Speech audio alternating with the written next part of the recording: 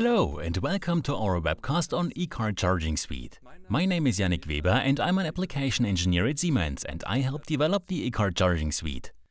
The eCar Charging Suite serves as an interface between the electric car and the backend and is intended to ensure simple billing. When creating the application, we paid particular attention to scalability and modularity. This means that we can expand the number of charging points as desired and also adapt the range of functions to customer requirements. In the course of the videos, we go through the application piece by piece, put it into operation and look at certain functions. This video is about putting the simulation into operation for the first time. The eCar Charging Suite contains a simulation with which we can map the simulation and also the charging behavior for the first time with the help of PLC Sim Advanced. Let's start with the simulation. I have already opened the TIA-Portal project here. The Open Controller is already preset here. But we cannot start and simulate it with PLC Sim Advanced. Therefore, we have to create a new PLC.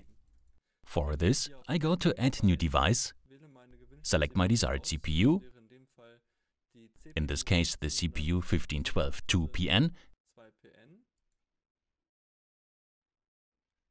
and edit. Once the CPU is created, I have to drag all blocks, PLC tags and data types over to the new CPU. For this, I open the device power cabinet, open the controller and start with the PLC data types. I copy them and then paste them here.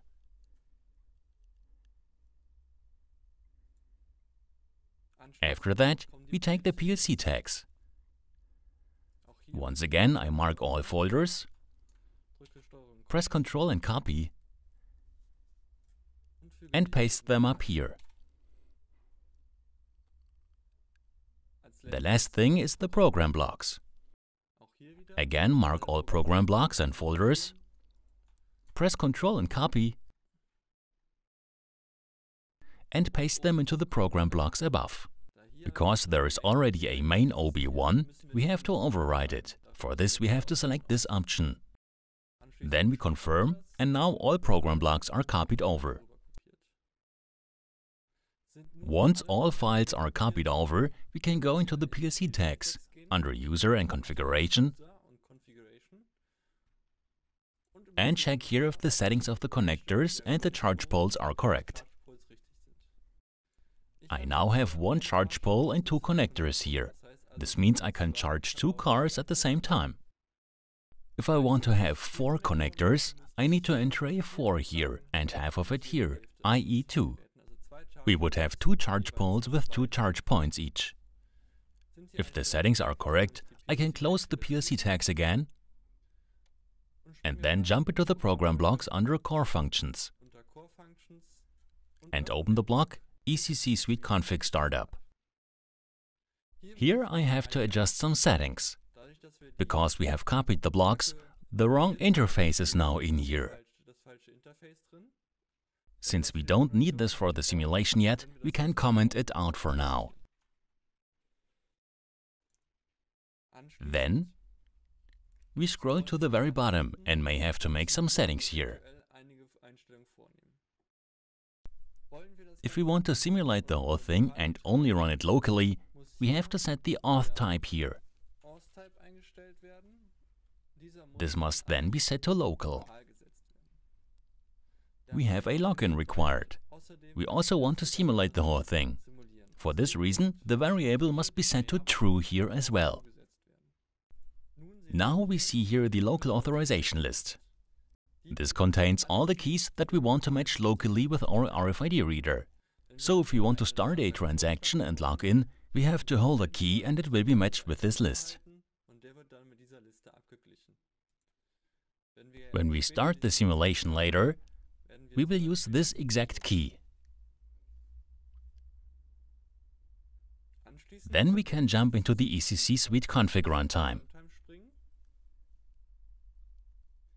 This is where the RCDs and MCBs are linked. However, since we don't have those wired, because we have a simulation, we automatically set them to true.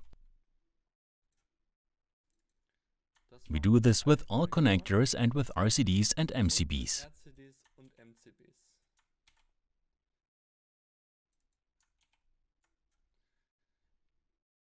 Since we don't poll the feedback and don't have any wired, we can comment them out completely. Now we have everything set up and can soon start with the simulation.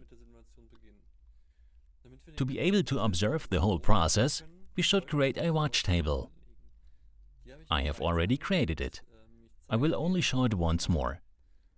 To create a new watch table, we go to Watch and Force Tables and then press the button Add New Watch Table. Now that I have created it, I don't have to press it here. I just open my watch table again and show here which variables I have taken.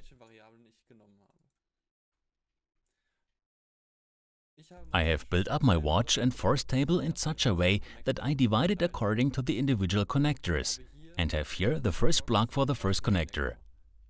The second one is then finally set up the same way for the second connector. The current state name will later contain the variable in which the state machine is located, thus also where the connector is located. Here the data for the car are entered. And in the second part, the RFID token will be shown, and also the selected login type in order to check this. Afterwards, you can see here whether the gateway is connected or not, but this is only interesting for future actions. Once we have created our watch and force table, we jump to the top, right-click on Virtual 2 SIM, our project, select the settings, go to Protection, and check the box here, otherwise we can't simulate our blocks. Then we confirm the whole thing with OK. Now we made all the arrangements needed to start the simulation. All we need to do now is load the whole project into PLC SIM Advanced. I have already started PLC SIM Advanced. I have set the following things here. PLC SIM is selected. The controller was given a name, and the CPU started via the Start button. Now we load the whole thing into the CPU. I go here via Online, Extended Download to Device in order to show again the settings. Here I have Direct at Slot, but I take Try All Interfaces and start the search. Now the controller was found, and I press Load.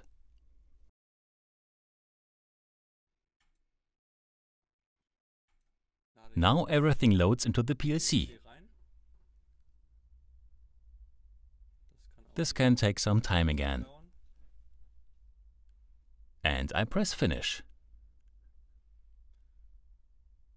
Now the whole program is online, and I want to look at the CPU.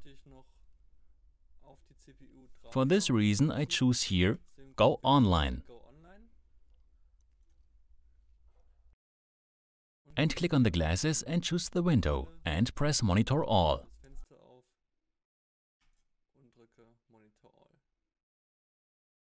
After that, I start the CPU and I see that my connectors are in the available state.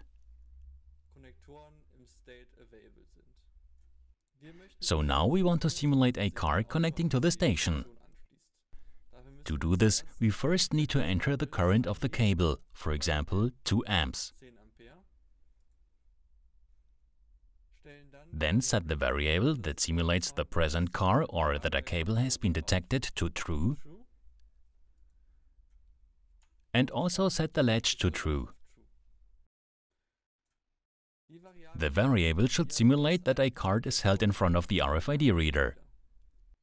So this is where we enter our RFID key that we just saw in the ECC Suite Config Startup. We go back in here and take this key, copy it, and enter it here. Now we force all the variables. So if we force the RFID token now, we simulate holding the card in front of an RFID reader. To force the whole thing, I select this entry here. Press Modify Now. And now all values that are in the Modify Value column are set. So I see we are in the step charging, because these variables are true, and that I am logged in. If I want to reset the whole thing or log out to stop the transaction, I will take this W string and copy it to my right. You will see why in the course of the simulation. Paste it again here above, but delete the key and leave the W string empty. Then I copy the W string and paste it here. And press again Modify Now.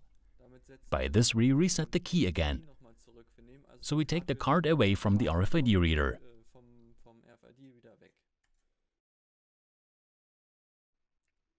If we want to log out now, we take our key again, hold the card in front of our RFID reader, press Modify Now, and we will be logged out. We finally end up in finishing. Then we simulate the behavior that the user unlocks the car